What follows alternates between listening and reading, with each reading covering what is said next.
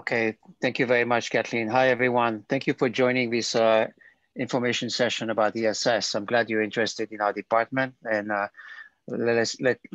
you need to know that we're interested in you as well. Hopefully, this information session will answer some questions you may have about the PhD program. So we are a prime department of Earth System Science with one S in the country. We study climate change, environmental degradation, its causes, its impact, and solution to this problem. So if you're interested in these issues, then you are coming at the right place. We study the Earth as a system, so we have a whole range of discipline of Earth science in our department, and it's a very rich culture, interdisciplinary science that we cultivate in our department. So to do a PhD, you have to be passionate about science, and you need to know a few facts that we're going to try to debunk in this session. First of all, if you're accepted in a program, you will not have to pay for your PhD. You will actually be paid for your PhD. To get in our program, you need to talk to professors in this department to see if they accept PhD students and to see if they're interested in having you in the group. I also want you to know that in the research world, the top researchers in science are not coming from all the Ivy League institutions across the country. In fact, it's a very distributed spectrum that we have across science. We have people coming from all kinds of institutions, Ivy League or not Ivy League, it doesn't matter, because the top researchers sometimes are coming from minor institutions. We believe that there's a lot of talented people out there, talented students who would be well fit for a PhD program, but don't know about it, or I've never thought about it, didn't think it was for themselves. And hopefully this information session will help you think about that and convince yourself that maybe there is something for you in a PhD program. So I hope you enjoy this session, and thank you very much again for joining us today. Great, thank you so much, Eric. All right, so I'm gonna go ahead and share my screen here, and we're gonna go through about a 20-minute or so presentation before we move on to the panel. So let me just give me a second here. Okay, so once again, welcome and thank you all for coming. So the purpose of today's program, as Professor Regnault mentioned, is to tell a little bit more about our department, as well as give you some tips for applying and what it takes to submit a competitive application. And I'm sure the grad students that are here can give you some tips of their own as well. So first of all, I know that many people here, I saw on the RSVP list that many people here are coming from a variety of different departments and backgrounds. And that's one of the really great strengths of our department, is that Earth System Science is extremely interdisciplinary. It focuses on how the atmosphere, land, oceans, cryosphere, and life are interacting. So we study all aspects of the Earth system in our department. And we come from ourselves, our faculty and our graduate students come from a wide range of backgrounds ourselves. So for example, myself, I'm a geologist and I study paleoclimate. But we also have faculty who have backgrounds in biology and chemistry and atmospheric, excuse me, sorry, just drink some water. In atmospheric science, in data science, in engineering.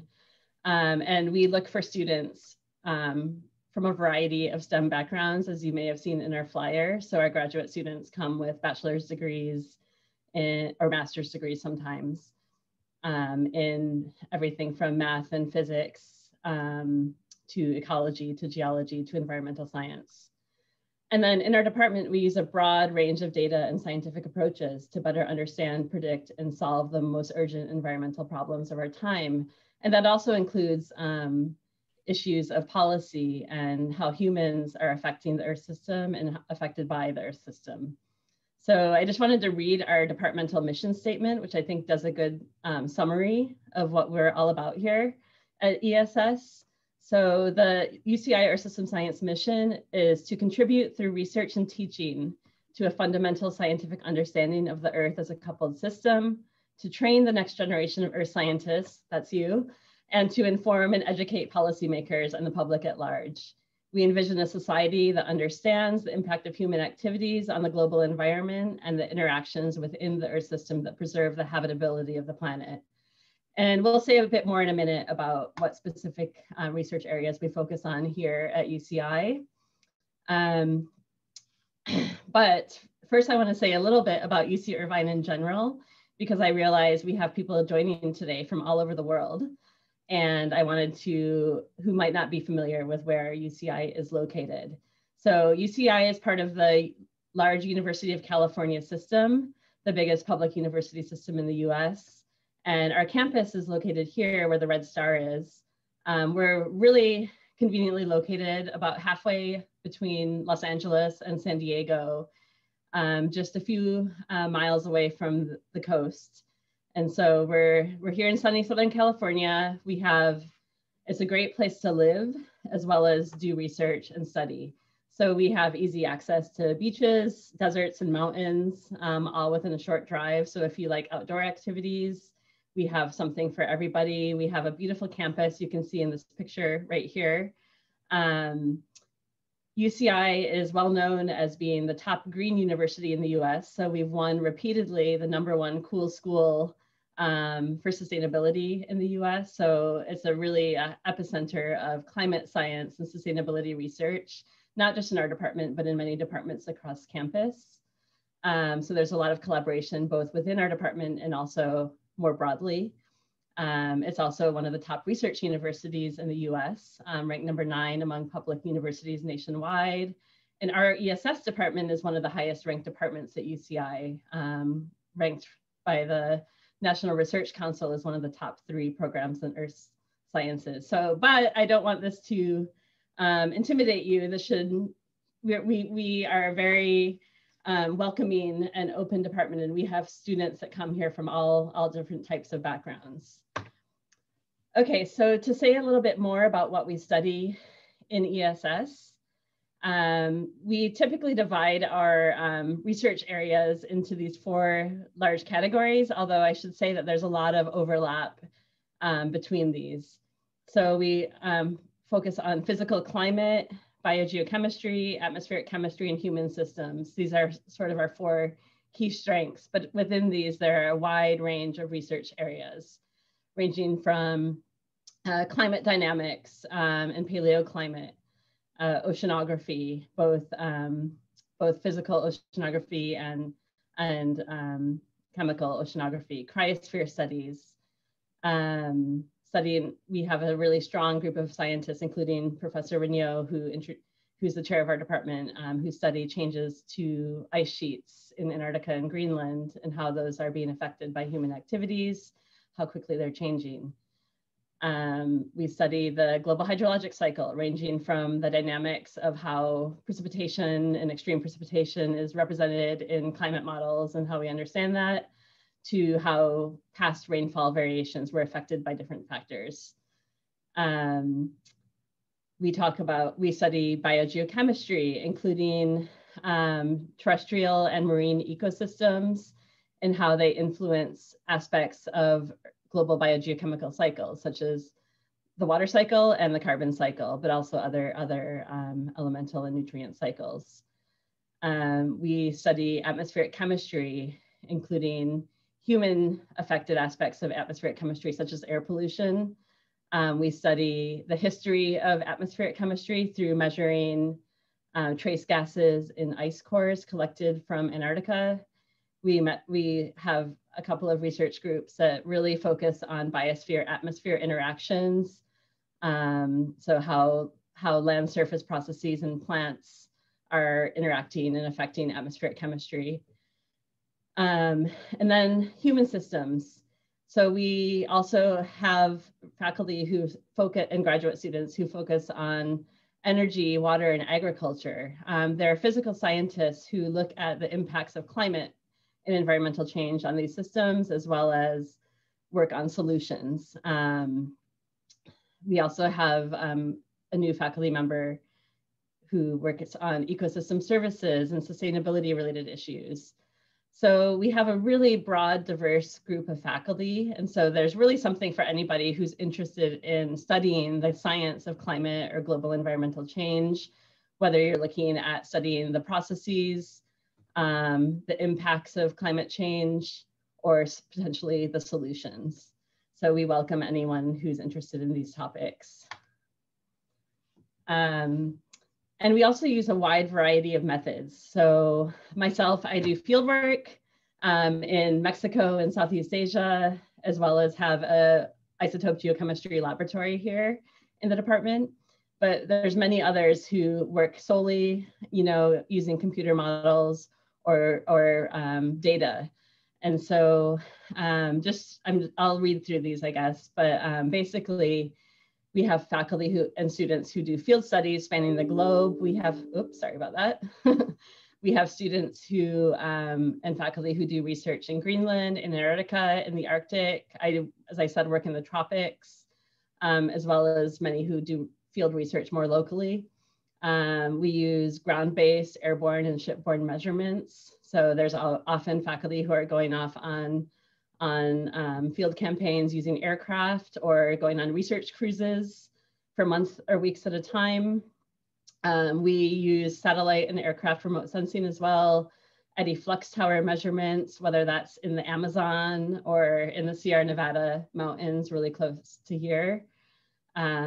We use laboratory analyses. We have several state-of-the-art research facilities for geochemistry and other types of laboratory measurements. We use instrumental climate and paleoclimate data to study the Earth system. We use climate models and other types of modeling as well, GIS, and as well of growing importance is methods of machine learning and computer science to analyze the vast amounts of data that we have about the Earth system and use these cutting edge methods to better understand the planet. Okay, so moving on to a little bit of an overview of our PhD program. We have a very active and diverse and sociable group of graduate students, some of whom you'll get to meet here in a minute. We have about 60 current students. In addition to the research that they do, there's frequent social, educational, and community outreach activities that they participate in. Here's a group of our students on one of those rare rainy days in Southern California when we just happened to be out at Joshua Tree on a field trip a couple of years ago, but nevertheless had a great time despite the weather. And then just to give some highlights, again, I'll reiterate some of the things that Professor Reneau said, which is that we have a 5-year funding guarantee. That means you will not have to pay anything if you're accepted to our program. So you're given a written guarantee for 5 years of funding, and that includes summer salary, which isn't the case at a lot of universities. And the current estimated salary for the 2021-2022 academic year is estimated to be a little bit more than $36,000 a year. And this was funded typically through a combination of fellowships, research grants, and TA positions. We have, our faculty are really excellent at raising funding through grants from federal or state agencies as well as foundations. Students are also really competitive for fellowships such as the NSF Graduate Fellowship. But whether you get a fellowship or not, you are guaranteed this funding. And there's also a chance to get some of that funding through TA positions, which I'll mention a little bit more in a minute here. We also provide a moving allowance or relocation allowance, currently, I believe, at $2,000. And there's a number of different recruitment fellowships as well that are potentially available if you need extra enticement to if you're offered a spot at UCI and you need extra enticement to come.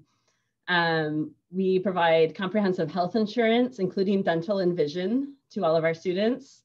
And one of the great things about UCI that's, I think, pretty unique is that we also have a convenient and affordable graduate housing, which is located right next to campus. It's really nice, and you're guaranteed to have access to that for at least 4 years. We also offer support in addition to all of the informal support from your peers and from faculty, as well as support from your faculty advisor. We also have a really active and long-running peer mentor program for graduate students. So every incoming graduate student is assigned a peer mentor. And then we also have a ton of different professional development opportunities available both in the department and on campus. So whether you're interested in, more formal training and mentorship or teaching or science communication or community engaged science, there's a lot of opportunities for you, and our faculty tend to be really encouraging of their students to partake in those opportunities. In terms of what's actually required to do the PhD, we have a series of classes that you must take. So there's a minimum of 9 graduate classes that you would need to take if you're accepted. And those include our core classes, which are global physical climatology, humans in the Earth system, and global biogeochemical cycles, as well as a research practicum. And then you can choose from 5 graduate level electives, and there's a number of those available that you can choose based on your own research interests and needs. So typically most students take these classes during their first year. And then at the end of the first year, you have to take and pass a comprehensive exam. And on the way to your PhD, we don't have a separate master's program, but you do receive a MS degree once you've completed your coursework and the comp exam. And then typically you then would advance to PhD candidacy by the end of year 2. So that includes research presentation and proposal, as well as questioning with a committee of faculty, similar to what you would find at many departments. And then there is a requirement that students will TA or serve as a teaching assistant for at least 2 quarters. So UCI is on the quarter system. So we have 3 main quarters a year, which are 10 weeks each. So you're required to serve at least 2 times. And on average, our students TA about 6 quarters. By the way, this is a picture of President Obama speaking at the 2014 graduation, which was the 50-year anniversary of UCI. And he specifically used this talk to talk about climate change and how UCI established the very first Earth System Science department in the country. So that was pretty exciting for those of us that were there. And then here you can see a picture, a beautiful picture that was actually taken by one of our former graduate students of our building.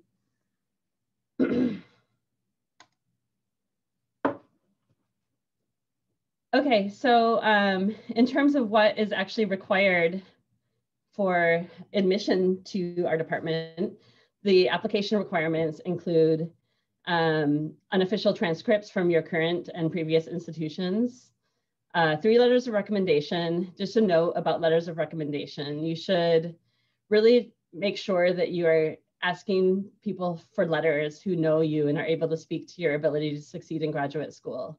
So we see the other side of this as faculty. Often we get asked for letters from students who never came to office hours, maybe never emailed us even, just took our class and we never met them. Maybe one of these big 100, 300 person classes. So I can't recommend more that you talk to your professors. It's not too late. That if you're doing research, obviously people that you're doing research with, or maybe if you did a project in a class and talked with your professor, all of those people are much more likely to be able to write you a very strong letter that isn't generic and can give specific examples of your work and your enthusiasm and interest in science and your experience. So I definitely recommend that you think carefully about who you ask for letters. And of course, all faculty really, really appreciate it if you ask them for letters as early as possible and give them frequent reminders, especially right now in the time of COVID when there just seems to be so many more emails and everything constantly. So that's definitely one of the important aspects. You also need to include 2 written statements, a statement of purpose and a personal history statement. So one thing I wanted to clarify is that the statement of purpose is really about your long-term career goals and your research interests. Sort of what are you passionate about? What do you want to do with your life? And what do you want to research?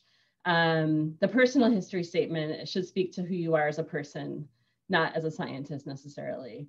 So this is a chance for you to show one of the things that we look for when we're evaluating PhD applications is evidence of perseverance or resilience and motivation. So if you've overcome any challenges in your life, this is a great chance to elaborate on those. Similarly, we look for evidence of leadership and communication skills. And so this is a great way to elaborate on that and really include those details that are not evident just in the numbers of your grades. So this is another point. If you've had, periods of time or certain classes where maybe your grades weren't that strong, but there was a very valid reason for that, this is a good chance for you to address some of that because that will definitely be taken into consideration during our review. There's also an English proficiency exam required for certain international students. And then notably, we do not require the GRE tests anymore. We voted to drop the GRE requirement in February, I believe, this year. And so that is a permanent change. And so don't worry about that.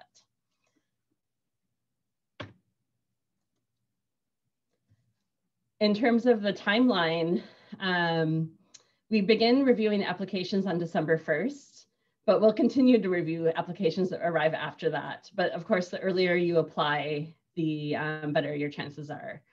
We strongly recommend that you reach out by email to faculty members that you're interested in working with. So this is something that I think not everybody knows. Myself, I was a first-gen student. I had no idea that I was supposed to do this. So I just applied to grad schools and very luckily I got in. But now that I see it from the other side, I know that it's actually really important to contact faculty members whose research you're interested in.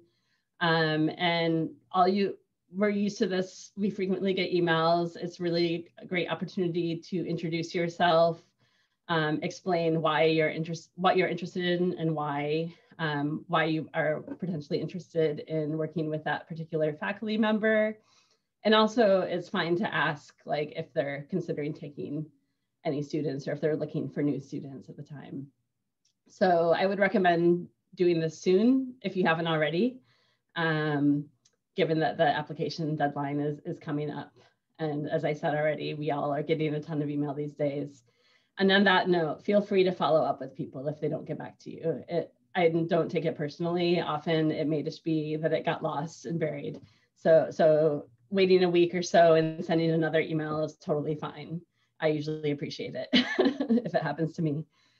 Okay, so we begin reviewing applications. Then we also have a graduate visit day, usually in February. And unfortunately this year it's going to be a virtual visit because of COVID, but normally we actually invite students to come to UCI. So if you ended up applying a later year, maybe that would be the case.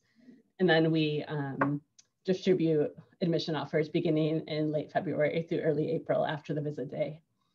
So that's sort of the timeline we're looking at.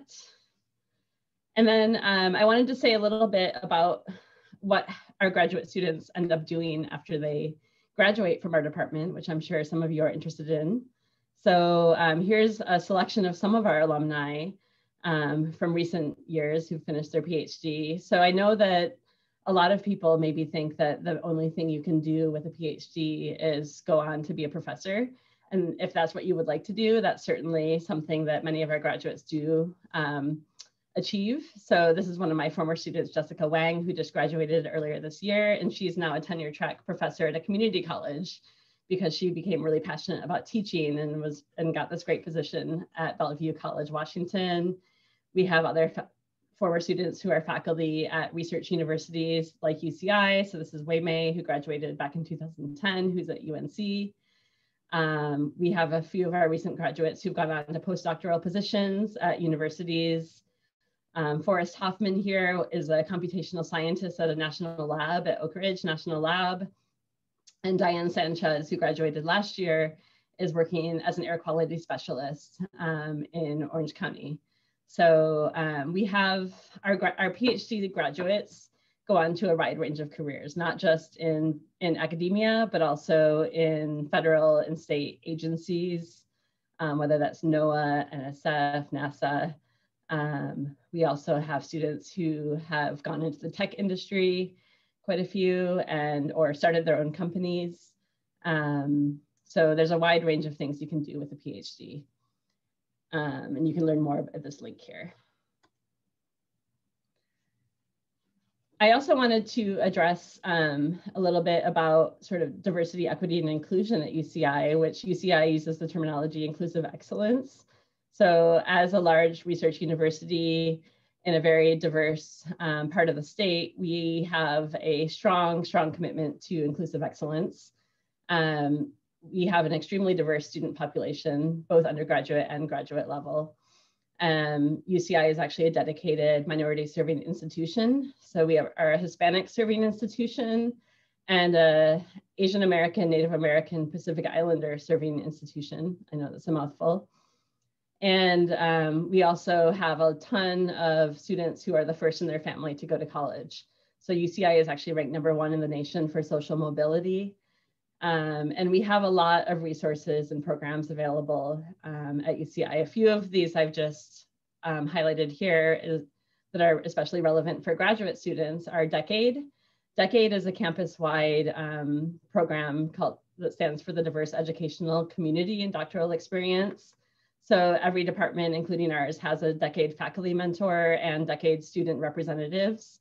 And they organize social opportunities and mentoring and educational events to support diverse students, graduate students at UCI. There's a related program called Competitive Edge, which for certain students, you can come early for an 8-week summer research program the summer before you begin your PhD. We have our department ESS is also a partner in the AGU Bridge program. So the AGU Bridge program is a new program which is designed to help underrepresented minority students get accepted into PhD programs and provides them with some community and some support. And so UCI, our department was selected as one of the inaugural partners because we've shown that we are a supportive place for diverse students. And that this is a place where you can succeed. So you can learn more about that here. And that is actually another route to application. You submit a central application and then that application gets seen by all of the bridge partners. And then we have an active new SACNAS chapter, which is the Society for Advancement of Chicanos and Native Americans in STEM. And that's primarily a graduate student focused chapter here on campus. And then I also wanted to mention a new initiative, which has come about as a result of the events of earlier this year, which is the Black Thriving Initiative. So you can learn more about that on the School of Physical Sciences website. So our department, ESS, is part of the School of Physical Sciences, which also includes the departments of chemistry, physics and astronomy, and math. And each department has made a series of commitments and issued letters and statements in support of Black Lives Matter, but also has been working to actively enact many changes to make UCI a more welcoming place for students of color, including, for example, monthly social events for all of the Black students and faculty in our department. So I just wanted to put that link there. And now it is time to actually meet our student panelists. So you can see their pictures here. We have Dylan Ellsbury, Robert Fofrich, Joalia He, Audrey Odwar, and Cindy Yanez, who are at various stages and in different types of research groups. So before we open it up for questions from everybody, I'm going to ask each of them to give a brief introduction about themselves and their history, as well as their current research interests. So why don't we just go from left to right? So we'll start with Dylan. Hi, everyone. So nice to get to introduce myself. I'm actually a lifetime Californian. I went to the University of California